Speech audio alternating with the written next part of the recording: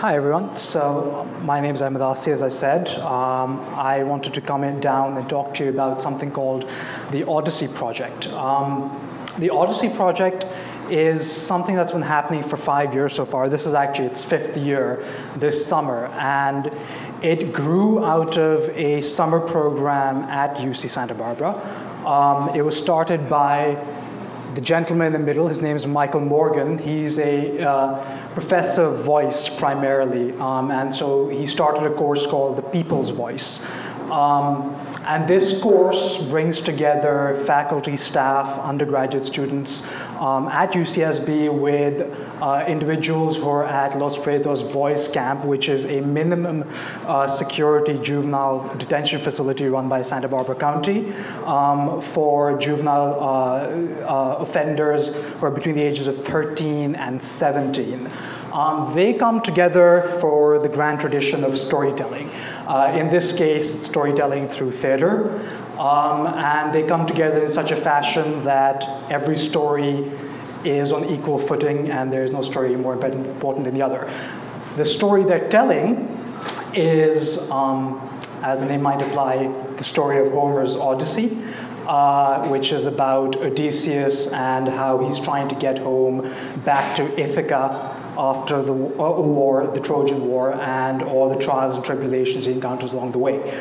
But really, it's not so much that story as their own stories.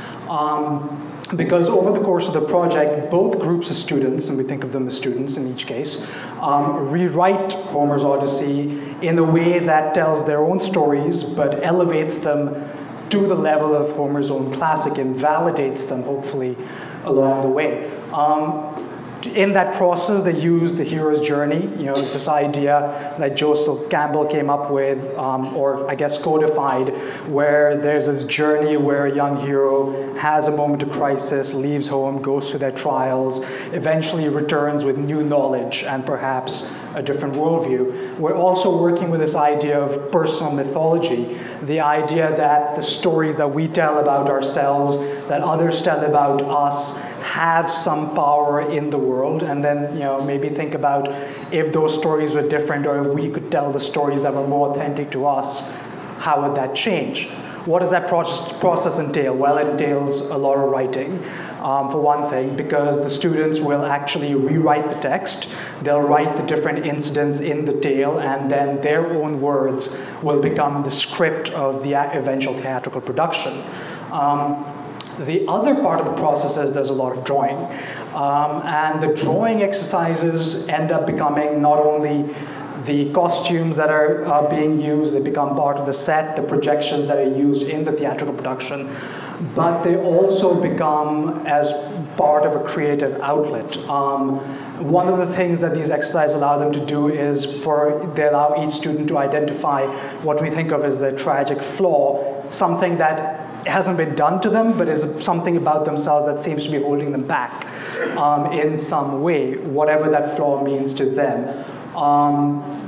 And then, over the course of the project, they can actually confront that flaw. So as the Cyclops is confronted, the monsters that are confronted over the course of the Odyssey, these students will use these exercises to try and get beyond their own flaws, confront the monsters that they have encountered over the course of their lives, and arrive at something like a mythic persona. Part of that is we use masks. There's somebody who helps them create individual masks, which they use to represent that mythic character, that mythic side of themselves as they undertake this journey. That's an example of one of the students in the mask. Some of the other things that we use in the show are things like dance. We have a dance instructor who comes in and works with them. We use the kind of dance that they know, or are willing to do in some cases. We also have used things like crump dance styles in the past, street dancing, but it becomes part of telling the story. We also have somebody who comes in and works with stage combat, in this case Aikido, and we use stylized violence to replace both the violence in the story and the violence that is sometimes part of these students' lives.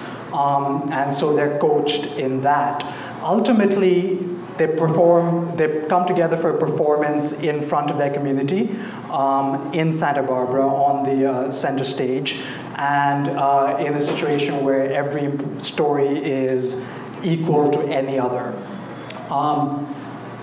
Part of that, so one of the things that's important about this project that I feel is, one of the key goals is the idea that if you can retell your story, it can be an intervention in where you might be heading, which is important because the recidivism rate in California, the rate at which youthful offenders actually end up back in jail, is 78%, which is a lot. So it's this idea that maybe art can be an intervention, and they can sort of negotiate their course. One of the things we're doing is, it has been working, and so one of the things we're doing is we're actually making a documentary film about the process.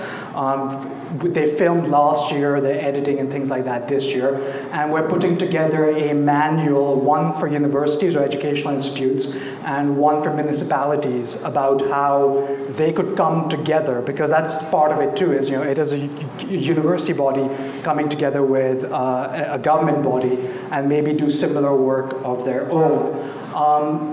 Both of those projects are being funded by a Kickstarter campaign. So if you think that this would be something that's worthwhile, if you'd like to donate a little bit, I have information about that. Otherwise, I'd also like to invite you to just come see the show. This year's show will be on the 13th of September at the center stage. Thank you.